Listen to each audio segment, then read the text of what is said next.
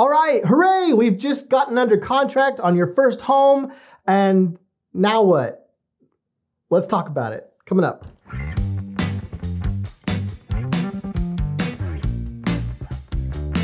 Hey, welcome back to the Greater Nixa Homes YouTube channel. I'm Jason with Greater Nixa Homes, and on this channel, we talk about all things real estate from Nixa down to Branson. So if you're new here, consider subscribing.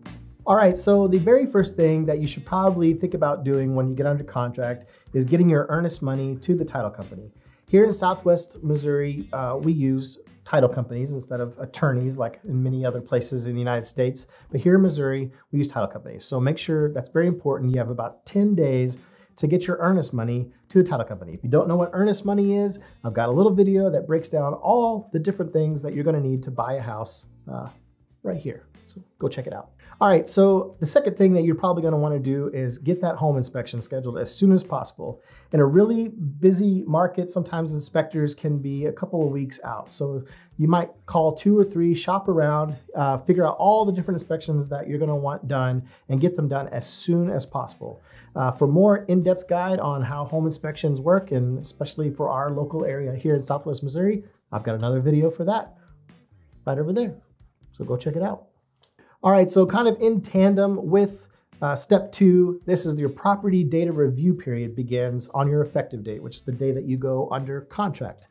This is gonna be typically about 5 days. You just have to look at your contract and see what your property data review period is. The standard is 5 days though. This is your time to check out all the subdivision indentures, the covenants and restrictions of your neighborhood, the property taxes, the school district.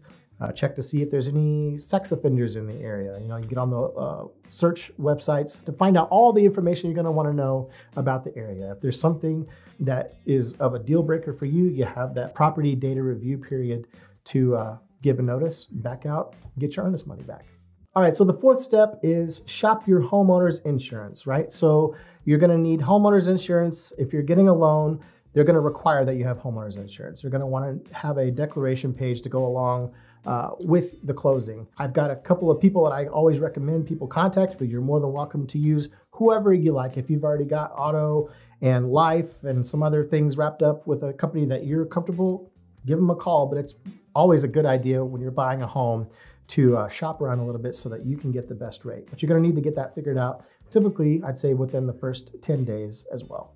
All right, so the last thing that I would definitely recommend that you do as soon as you get under contract is make sure you get that lender packet together and to stay in contact with your lender. They're gonna be asking you for everything under the sun, moon, and stars over the next 25 days to get you final loan approval. So it is very important that you make sure that you are, if they give you a list of documents that they're requiring, if you don't have them in a PDF form, you can get them scanned in.